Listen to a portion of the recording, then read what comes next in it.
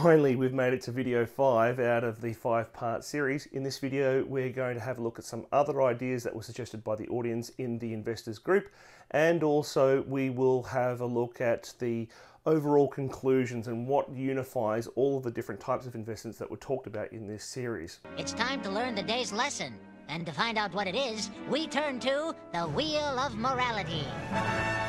Okay, finally, we'll have a look at other ways to make money, and these are just some suggestions out there to think about.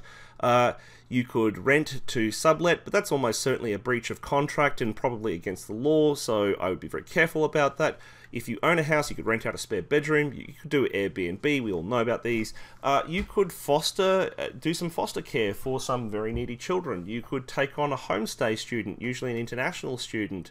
There are some interesting tax implications there with the income being non-assessable income. You could buy a serviced apartment or even individual hotel rooms within a hotel chain. There's also this very interesting aspect of worker accommodation where you can buy, or basically you're providing the capital for fly-in, fly-out mine workers, or to house Pacific Islander workers in the Pac Islander worker scheme.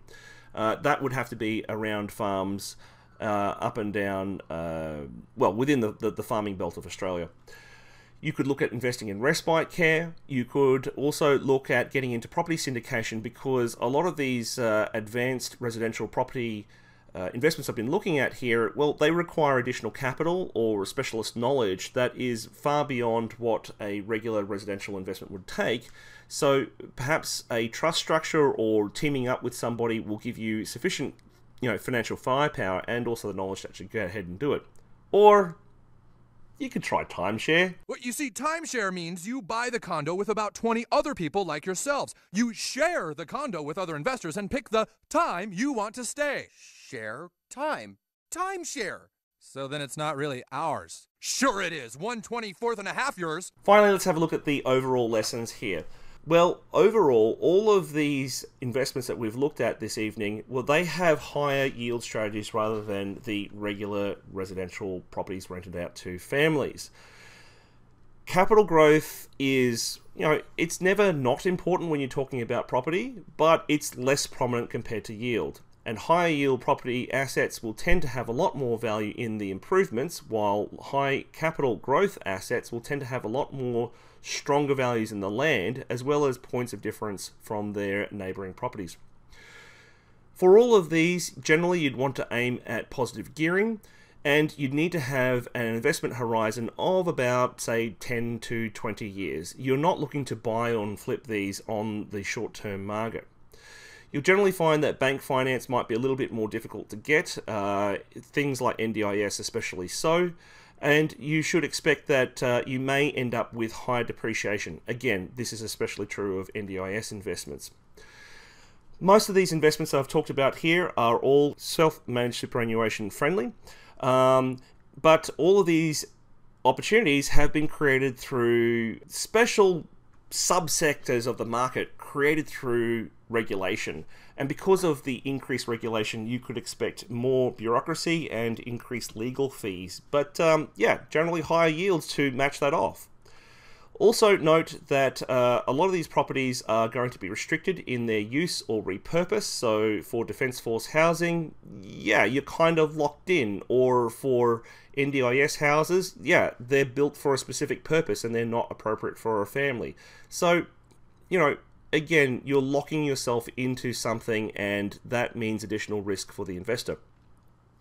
With all of these, location is important, and for different reasons. But I mean, this is generally true of property, but it's especially true in these subsectors of the market. As I mentioned also, you might have some substantial difficulty in trying to resell an asset if you need to halfway through your intended time horizon. So just be aware of that. And finally, REITs or syndications might be a good way to get into this end of the market. Okay folks, I have left some tools here. Remember that you can download these slides. The link is in the description. There is also lots of links in the descriptions, so just have a look at the description and you can find all the links there. My name's Phillip Wong. I'm a total dork. I don't take myself seriously, although I am actually on YouTube. And if you'd like to find my channel and subscribe, that would be fantastic. If you think I've earned it, I do appreciate it very much. You can also reach out to me on LinkedIn, or you just Google search Phillip Wong Accounting, and you'll certainly find me. I'm all over the internet. Thanks very much for watching, guys. This has been the first meetup for the FIRE Investors Network. If you'd like to come to future meetings, we are on Meetup. We're also on the Facebook group, and the topic for next month will be on cryptocurrency, facts and myths, and oh boy, are people pumped for that. Yeah, that will be interesting. Folks, thanks very much. Happy investing. You made it to the end of the series. Thank you so much for watching. I do genuinely appreciate it. And I'd really appreciate it if you could help me out by sharing this series with a fellow investor who might be interested in learning more. You can certainly contact me on the internet through either Facebook or LinkedIn.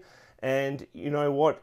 Maybe if you'd like to see more, why don't you subscribe or go into the comments and ask me a question, or even suggest a topic for future videos, because hey, I know a lot of specialists, and if you've got good questions, perhaps we can do an interesting series about something that you've got in mind. Let me know. Thanks very much. Happy investing.